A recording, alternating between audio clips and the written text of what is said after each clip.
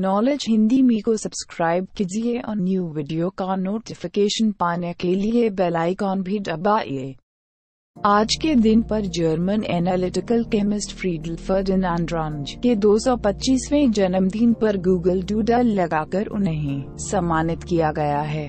ये जर्मनी के एक महान रसायन वैज्ञानिक केमिस्ट थे, जिन्होंने रसायन विज्ञान में उपयोग होने वाली पेपर क्रोमेटोग्राफी विधि का आविष्कार किया। फ्रीडलिब फर्डिनांड रंज का जन्म 8 फरवरी 1795 में हेम्बर्ग, जर्मनी में हुआ था। इनके पिता एक पादरी थे।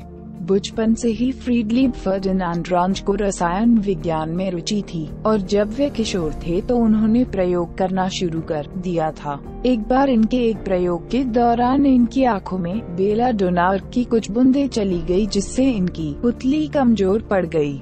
सन 1819 में फ्रीडलिब फर्डिनांड रंज ने मेडिकल की डिग्री जेना विश्वविद्यालय से पूरी की। जेना विश्वविद्यालय में इन्होंने रसायनज्ञ और आविष्कारक जोहान वोल्फगैंग डोब्रेनेर के तहत अध्ययन किया था। इसके बाद इन्होंने बर्लिन विश्वविद्यालय में दाखिला लिया और यहां से 1822 में रसायन विज्ञान में डॉक्टरेट की डिग्री पूरी की।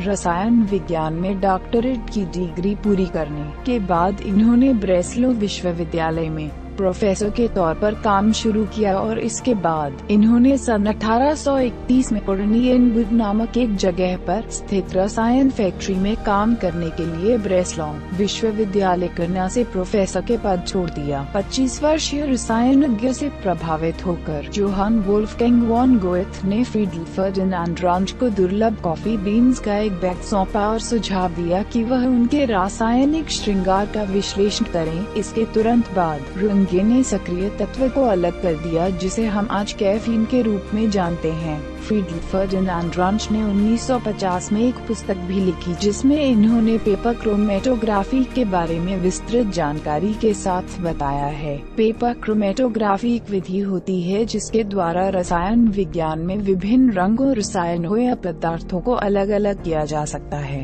इस विधि द्वारा कई प्रकार के तत्वों को जो एक साथ अच्छी तरह से मिले हुए हो, उन्हें भी आसानी से सबको अलग अलग किया जा सकता है। फ्रीडलिब फर्डिनांड रंज के द्वारा किए गए आविष्कार में कुनेन, जिसका उपयोग मलेरिया के इलाज में दवाई के रूप में किया जाता है, आविष्कार भी शामिल था। इसके अलावा चुकंदर के रस से चीनी निकलना भी इनके द्वारा तैयार की गई एक विधि थी। फ्रीडलिब फर्डिनांड रंज की मृत्यु 25 मार्च 1867 को जर्मनी के ओर्नियनबुर्ग, प्रुशिया नामक स्थान पर हुई। फ्रीडलिब फर्डिनांड रंज के द्वारा किए गए आविष्कार कुनेन का आविष्कार किया, जिसका उपयोग इस समय मलेरिया के इलाज में दवाई के रूप में किया जाता है।